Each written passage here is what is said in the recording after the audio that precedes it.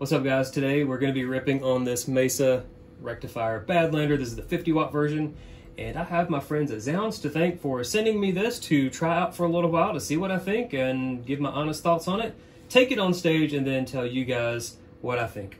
Alright, so this has two identical channels on it. It has clean, crunch, and crush mode. It also has your channel select switch over here. It has a 50 or 20 watt switch here, and it has a variac setting, so you can do the whole like bold or spongy thing that the Rectos have pretty much always had. And the variac mode drops the plate voltage down to around 90 volts, kind of like what Eddie Van Halen used to do. So, all right, so the signal chain is the Tokai LS150 with the Sheptone Brian Kanahek PAFs. It's going into the Golden Boy, into the amp, and then into the Splawn 412 with an SM57 and a 421 on a Scumbag H75. So this is what crush mode sounds like with a pretty hefty amount of gain on tap.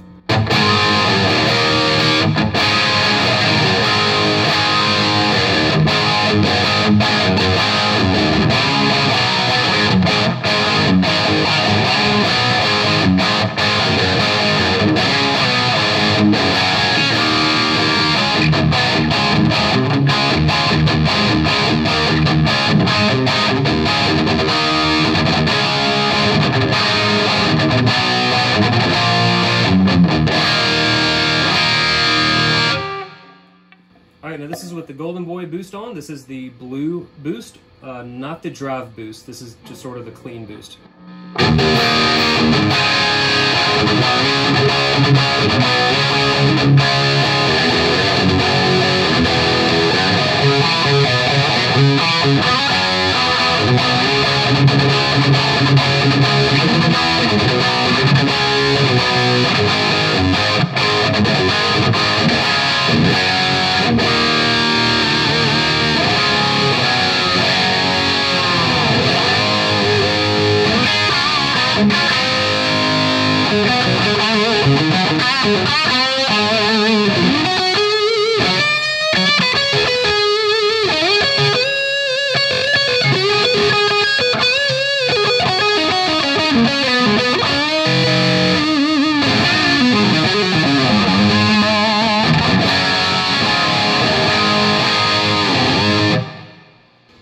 Alright, now the Golden Boy is over on the drive mode on the Tube Screamer setting.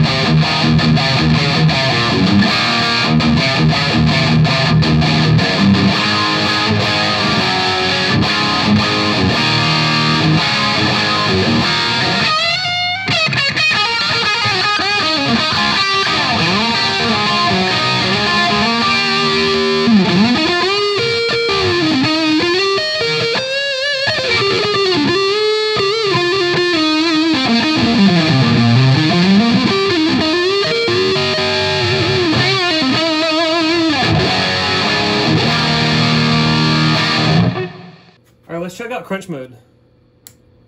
Everything's exactly the same.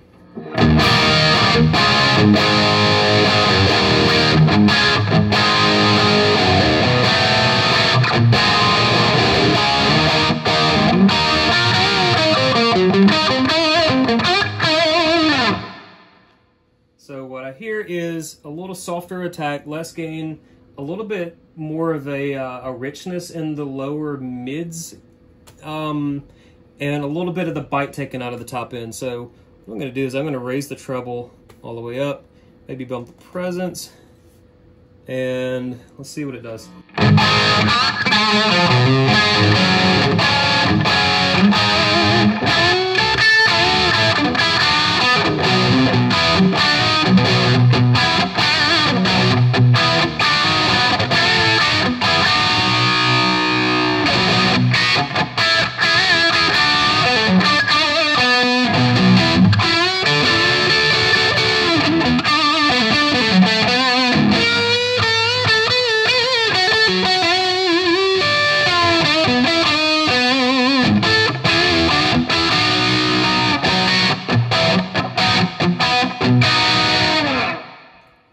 gain back a little bit, see how it cleans up about halfway there.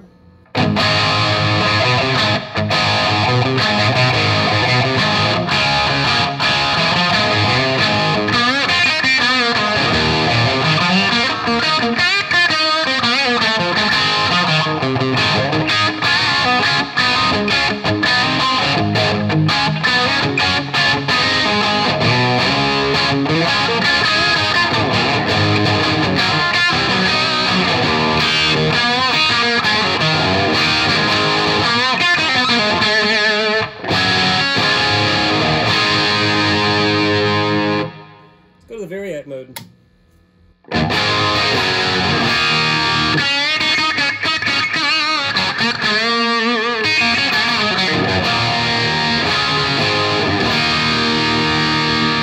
Bump the master up just a little bit here.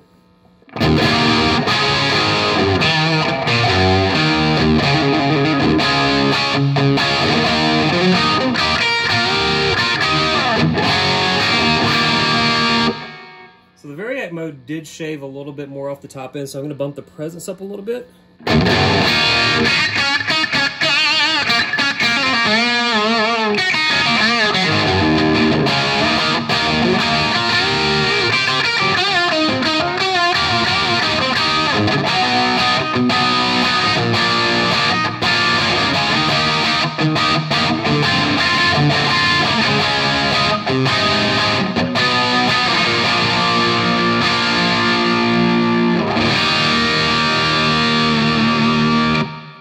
Back the gain back down just a little bit, and we'll see what that sounds like, and then we'll throw the boost back in here and see what it sounds like when it's hit a little bit harder up front.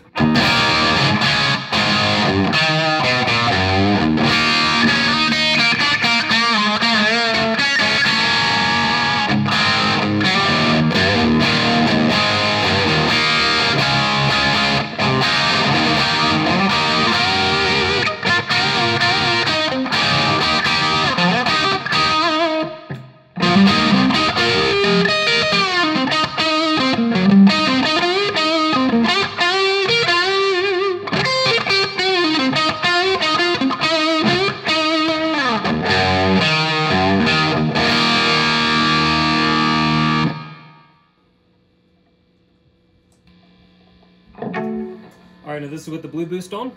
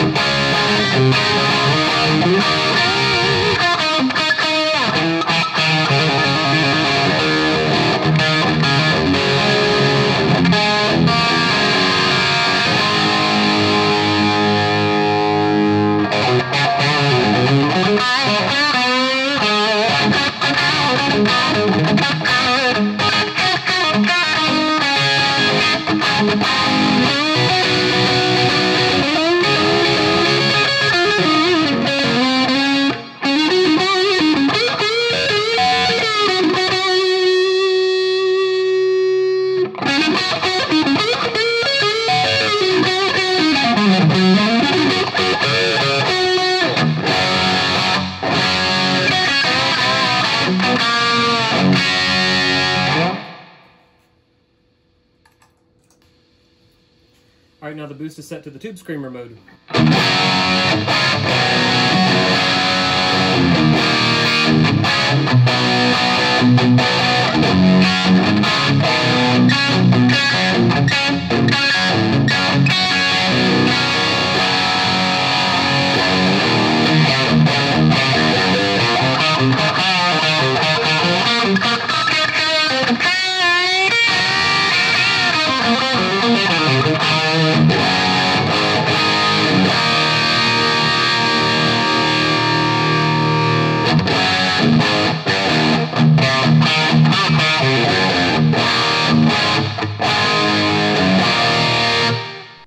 right, let's check out the clean channel here.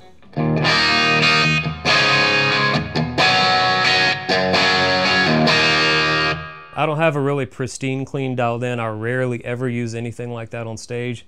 I think having a little bit of grit to the clean channel usually helps fill it out and give it a little bit more of a punch on stage, especially on stage, is when I found that having a little touch of gain in there can really help have it not get lost on stage. So this is how I have it dialed in.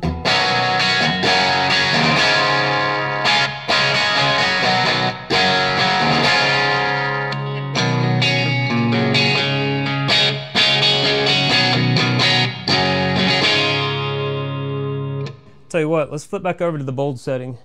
Hear how that changes it.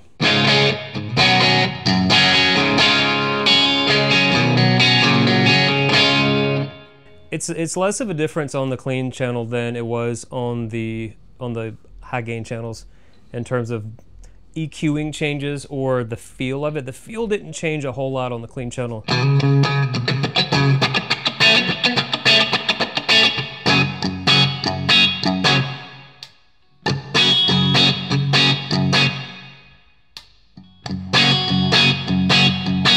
It's a little bit brighter when it's set to the bold setting.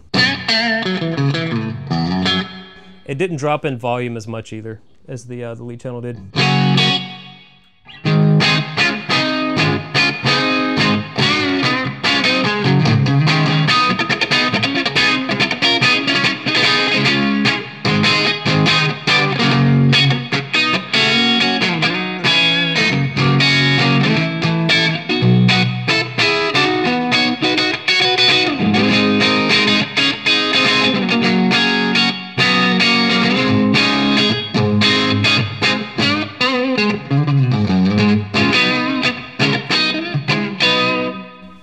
Bump the gain up a little bit.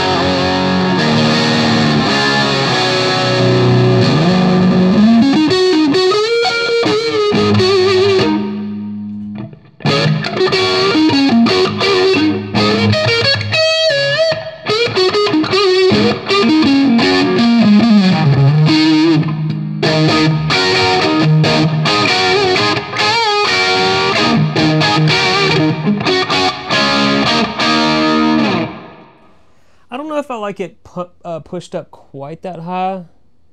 Right about there, that was some really good breakup right there.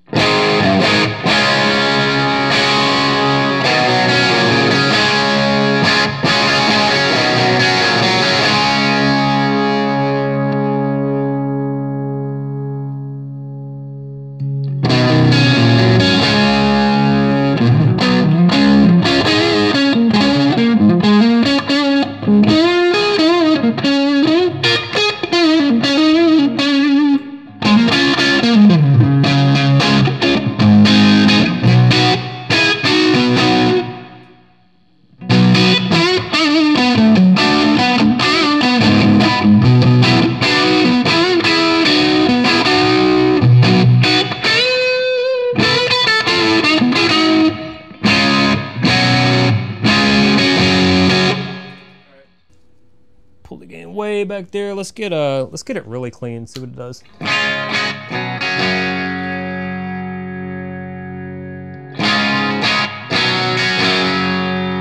It's not doing the whole really clean thing.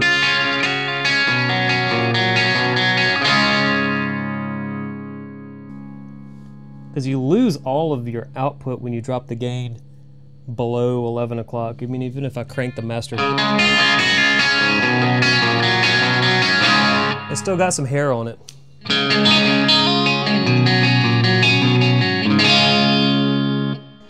Maybe that was, I guess, the design intention with them going to the EL34 platform and kind of pushing the narrative of this being more geared towards the British amp sound fans.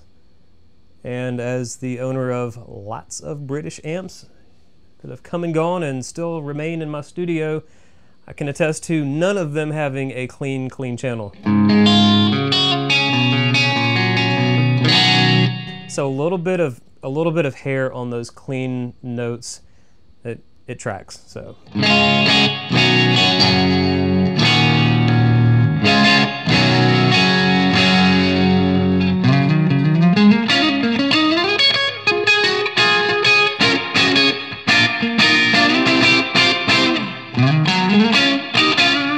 And bump the reverb down a little bit.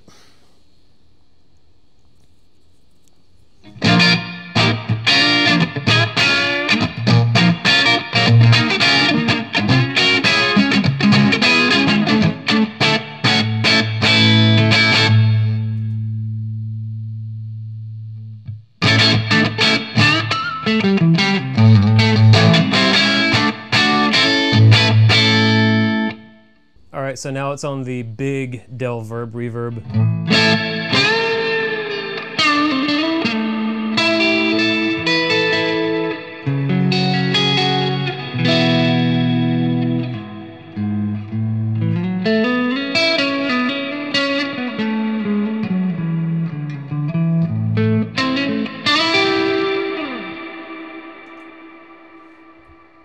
A little delay.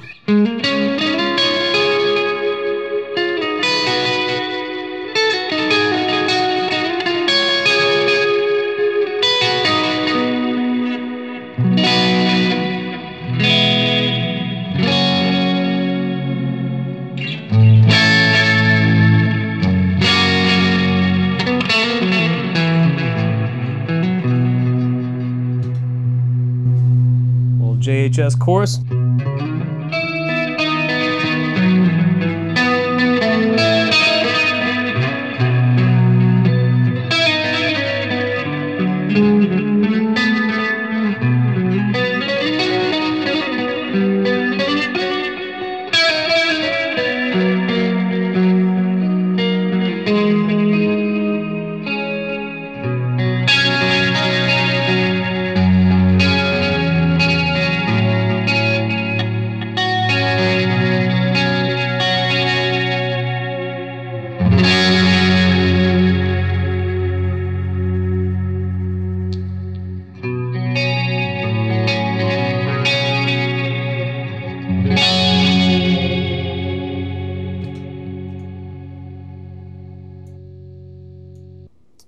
Alright, so how did this thing do on stage? Well, to be honest, it sounded really good on stage, but it wasn't really the voice that I'm used to on stage, if that makes any sense. I'm used to a purely, really aggressive upper mid-range bark from a Marshall amp, and I went on stage thinking that this was going to be similar to that in voicing because of kind of how they marketed this thing. I literally took it on stage the day that it showed up. I had maybe 20 minutes to plug it in and sort of fiddle around with it, get some kind of starting sounds going on it, and then I was off to the show. And I ran it through the Port City cabinet, and I also had the 2-note Torpedo Captor X in between that I was feeding a DI signal using the Big Hairy Guitars Alien Black cabinet model in there. And it punched through the mix really well. It had a lot of great clarity on stage, and it sat in the mix really well in the PA. So no complaints there. But the whole time I was constantly thinking it needs more gain, but when I hit the strings I hear gain, but it felt like I just needed more. But after the show, And after I started really getting to dig into this thing, it kind of dawned on me that the amp has the gain. It has a lot of gain. I don't think anybody's really questioning that. It's the saturation that's missing from the gain. And I know that sometimes it can be hard to explain the difference between gain and saturation. The Nitro is another great example of an amp with a lot of gain, but not a whole lot of saturation. Now, it does have an Overdrive 2 mode that kind of fills out that saturation a little bit more, but with this, it doesn't have an Overdrive 2. In Crush mode with the gain all the way up, it's a lot of gain, and it can do the whole rock and metal thing really well, but there's a certain dryness to the sound that is inescapable no matter how you EQ the amp. And I think that that's what was missing for me on stage. And I think it's probably the reason why a lot of guys are adding extra products to this amp to get it to work for them. There's several videos of guys using the Mr. Scary add-on mod, and again, lots of guys saying, oh, well, this amp really needs a boost to sound right. And I don't really disagree with that. I think that on stage, I had the gain in the crunch mode, and I had it pulled back pretty much to right around halfway or so. And then I would have an always on very, very low gain hitting the amp in front with the Golden Boy that just stayed on the whole show. And what that did was it gave me the saturation that I wanted, but I didn't have too much gain because I was backing it off here, and I also didn't have much from the pedal. So the gain structure was right, and the saturation was better because the pedal was adding that extra saturation. Where I didn't really dig this amp though is when you roll back the volume knob to try to clean up, it really didn't clean up the way that I thought it would and the way that I was expecting it to. It just sort of lost the fullness and the body of the sound, and none of my other amps do that. This is the only amp that I've experienced that with, and I think it's just the nature of that really dry structure to the gain that it has. So yeah, it was a bit of a mixed bag. It's not a bad sounding amp by any means. I think it sounds really good, but the gain structure is very weird, and I don't like the idea of having to have a boost pedal always on in front of it to get it to sound right. So maybe that's the appeal of the Mr. Scary thing that goes into a tube socket and adds an extra layer of preamp gain to the sound. So I really can't fault Mesa for that. That's how they voiced it, and I think it achieves what they set out to do, but it really just wasn't the sound that I was expecting or the gain structure that I was expecting and that I'm accustomed to. So it's just a very long-winded way to say that I don't think it sounds bad, but I don't think it sounds right for me. Now, the other cool thing that this thing has going for it is that you can run this without a cabinet. It's got an internal load box, and it has a built-in IR selector, so you can have different IRs for each channel. And I think that having your own separate IR for different channels is pretty cool. And you can plug a USB cable in and literally just drag and drop your favorite IR into this, and it works. It just works. And I've tried it. I tried two of the ML Sound Labs IRs in here. They sound great. I think they sound a little bit better than what Mesa provide with the stock IRs. The only thing that I'm a little bit miffed on is that they don't give you a way to not use an IR. If I wanted to use the balanced XLR output and I want no impulse response, I just want a straight up sound without any kind of processing that I can then send to my own IR loader, like the Aux Stomp or something like that. They don't let you do that. I tried just deleting an IR out of one of the folders for one of the selections, and it just mutes the sound. You don't get any sound out. So I kind of wish that you could do that, but I was not able to get just a dry, un-cabinet emulated sound out of the amp. So yeah, it's a really cool amp. It's a great rock amp. For metal, you probably do need something in front of it, or that Mr. Scary thing. I think that there's enough guys on YouTube showing what it can do and how it can improve the sound and give you more of that gain, more of that low end, which I don't think it's lacking in the low end. I think it's got plenty of low end grunt and punch. But giving you more saturation, yeah, I can definitely see where the metal player would want something a little bit more than what the amp on its own can deliver. So yeah, it was a cool amp. I'm glad I got it to try it out, and I'm glad I got to take it on stage, because on stage, very, very different experience than in the studio. I think I can get it to sound great in the studio, but I really had to work at it on stage to get it to sit right, just right in the mix. And again, that's why I like being able to have the opportunity to play these in the studio and on stage, because amps can react so much differently and sound so much differently in the two different environments. Anyways, if this is an amp that you guys want to check out, I'll have an affiliate link in the video description, as well as affiliate links to all the rest of the gear that I'm using in this video to make these sounds happen. And yeah, we got one more piece of gear that I'm gonna switch over to, get another video going, and we'll see what that's like. So anyways, thanks for hanging out with me, thanks for checking this out, and I will see you guys in the next video. Take care, bye.